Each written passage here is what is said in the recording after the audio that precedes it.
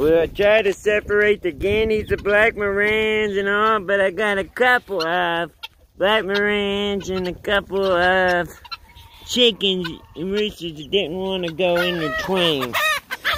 But all these black Marans are now getting humped by all these red Marans and Easter eggers.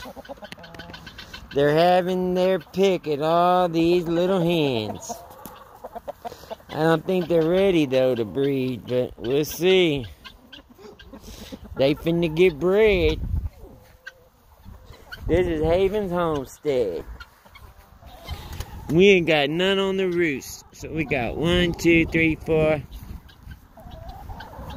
5. We got 1, 2, 4, 6, 8, 10, 12.